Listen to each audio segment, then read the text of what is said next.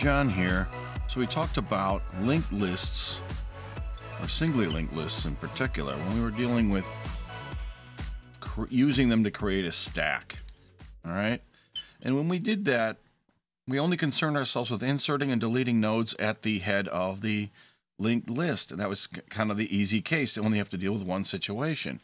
We unified the case where we were inserting into an empty list versus inserting into a list that has items already in it. So we only had one set of code that we really had to write for push, and the same thing for pop, right? It only added new nodes to the beginning. So like, for example, if we wanted to add a new node whose ID or value, I should say, is 0, what do? We create the node. We then make a copy of the current value of this head pointer, right? And we copy that value into our new node here, okay? So that this now points to node 1, and then we just replace the head pointer like that to point to our new node. That works if we add a node to an empty list as well as to a non-empty list. So let's erase this and see how that works. Quick review. We start out with an empty head pointer. We create a new node. Let's say node 0 again. All right. How do we insert that when the list is empty? We do the same thing. We copy the value from the head pointer into here, which is null. Makes this thing like so. Then we update the head pointer to point to our new node. So the same logic works in both cases.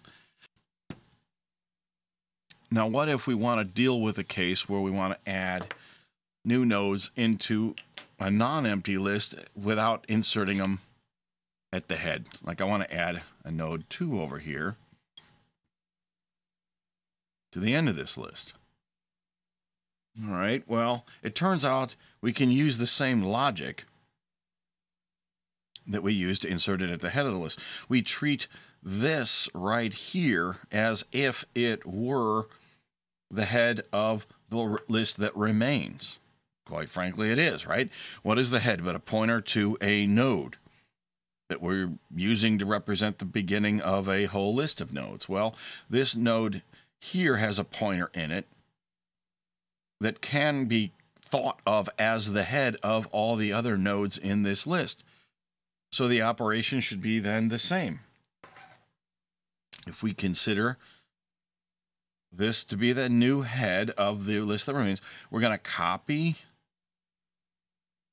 the current value of that into the new node. So that means this is going to be set to null. And when we're done, we change this pointer to point to the new node. Let's say I want to put node 1 in the sequence, right? Create it. And then do what? We want to put it after node 0. So again, we'll treat node 0's next pointer as if it is the head of the rest of the list. Right now it is. What do? We copy the current value into the new node, which makes that new node now point to node 2. And then we replace the current value in that pointer, point to the new one. So that works in all 4 of our cases of interest, right? Insert into an empty list, insert into the head of a list that may have other nodes in it, and insert into the middle of the list, insert onto the end of the list. Well, let's look at some code, how you would implement this sort of thing. Here's my list. I got a node. The node is the next pointer, and it has a value that is an integer type. I have a constructor that sets the value, and it sets the next pointer to null pointer just to initialize it. This is not really necessary in this particular example because I'll always set it immediately after constructing it anyway. But just for the sake of thoroughness, I'll throw it in there. Let's look at this print list routine here. I use this for debugging. So let's look and see what happens going on in here. I say print list, and I give it a pointer to a node, which is the address of the first node in the list that I want to print. Okay, so I print out a nice heading, then I print out node, and I print P. So that prints out the address of the node. I print out the next field, and that's another address, and I print out the value so I can just see what's going on in this list. This loop here, the while P is asking whether P is 0 or not, right? 0 is false, and anything that's not 0 is true. And it turns out null pointer is 0. So this is basically saying, well, P is not null. Print out the contents of the node that P points to. Put P to point to the next node in our list. And you just simply do this until P becomes null. All right. Now let's look at our insert node routine. What do we got here? We have a pointer to a pointer. Let's look at that in more detail. This is the pointer to the next pointer in the node that precedes the new node. This is a pointer to either the head pointer of the whole list or a pointer to the node after which I want to insert a new node. The other parameter here, there's an error in my doc, PN, is going to be the pointer to the new node, right? So what do? The next pointer in the new node is getting a copy of the current pointer in the previous node or the head of the list, right? That was the red line that I used on the whiteboard. That's this operation. After that's done, I can say update the head pointer or the pointer that I had already copied out by pointing it at the new node. So how do I use this thing? I create my P head pointer and I set it to null. The list is empty. And I print it out just to make sure I'm sane. Can I print an empty list? I certainly should, right? What will it do? It'll print out this header here.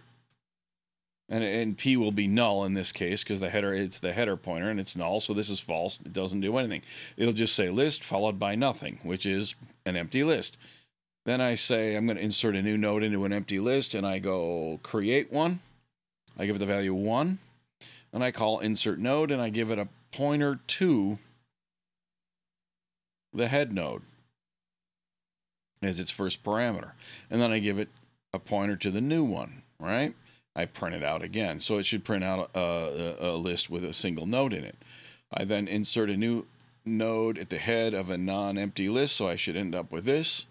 I create node 2, insert node into the head of the list, PN2, print it out, okay?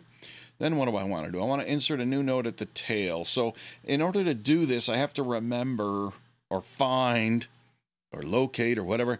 I have to find this node here. Because remember, if I want to insert a new node into this list, I have to find the thing before it. And the thing before it, when you're the head, is the head pointer itself.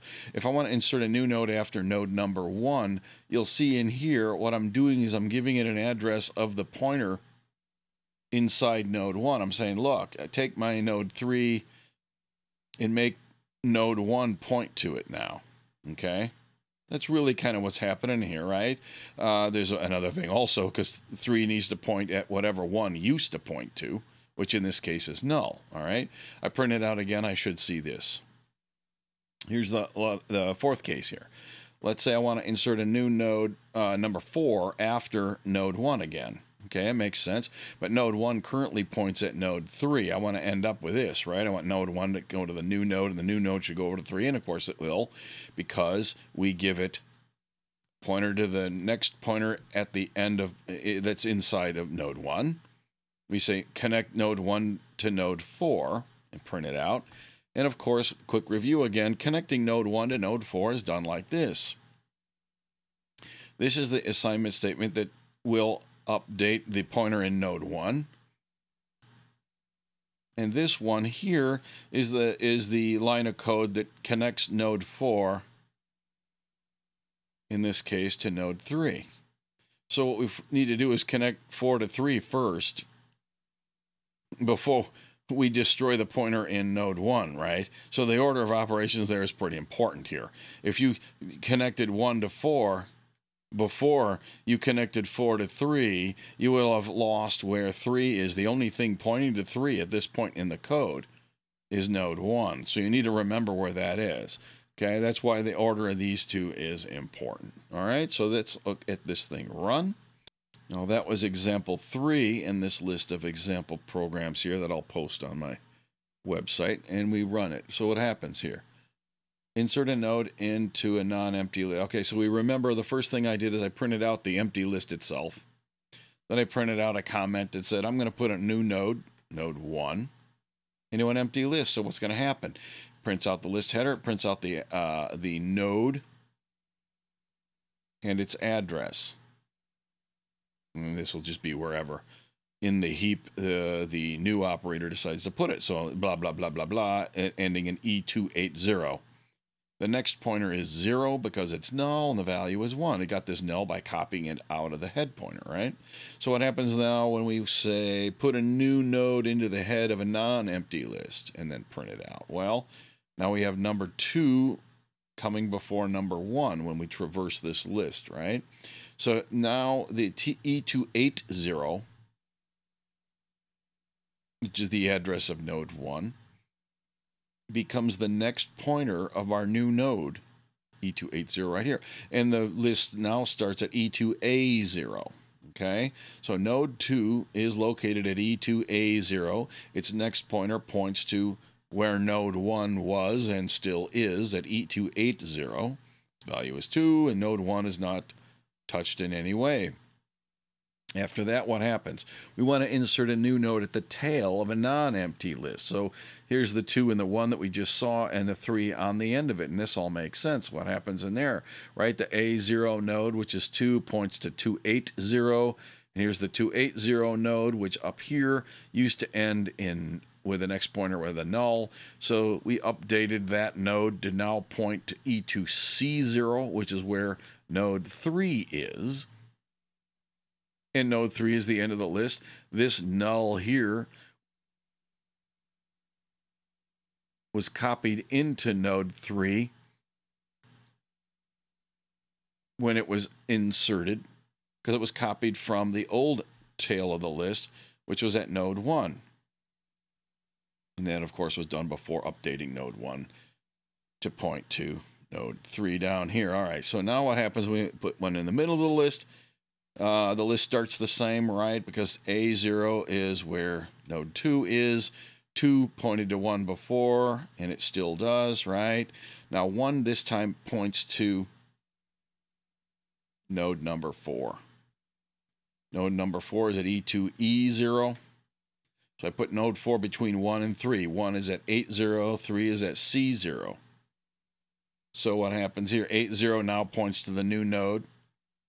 And the new node points to old node 3, which is still the end of the list. All right? So now we have boiled down to all of those 4 cases into one set of code to handle all 4, which is a great place to be when you're writing code, because now I only have to maintain 2 lines of code, no matter which of those 4 cases are being dealt with. We've already discussed how to delete the head node from a list when we were doing our stack example. So if we wanted to delete node number 0 over here, what do? Well, we just copy its next pointer into the head of the list. So this thing goes away, and it's replaced with this pointer that points over to node 1. After that, we can delete this node out of the list, and we're left with what we want, all right? Now, what happens if we want to delete other nodes, right? So let's put together a list. Let's put 0 back in here. So if we have a non-empty list and we want to delete something other than the head node, what do we need to do? Well, it works very similarly, right? You've got this. Let's say we want to delete node number 1, all right? So what we need to do is get this guy here. The node 0's next pointer simply needs to come up and go over here and point to number 2. And we do that by copying the current next pointer from node 1 into node 0, which causes this pointer here to then point over here, at which point in time it's just like deleting off the head of the list. There's nothing pointing to node 1 here anymore, so we can just delete it. Well, what if we need to delete something off the tail of the list, right? Same exact thing. We want to delete node 2 in that scenario, right? That follows node 0. Well, we need to copy its current next pointer over to here, which causes this now to become a null pointer. at which time nothing's really pointing at 2 anymore, so we can delete that node. Okay, so this all really works the same way. It's the same trick that we used for inserting into the middle of the list. We simply treat these next fields in the various nodes the same way we treat the head when we're trying to insert and delete nodes from the head of the list. Now let's see how that's implemented in the code. So let's review our main real quick here. What do we got going on here? There's our insert routines. I removed the extra print lines and things from this code here. So I'm simply going to say new, and so on. 1, 2, 3, 4.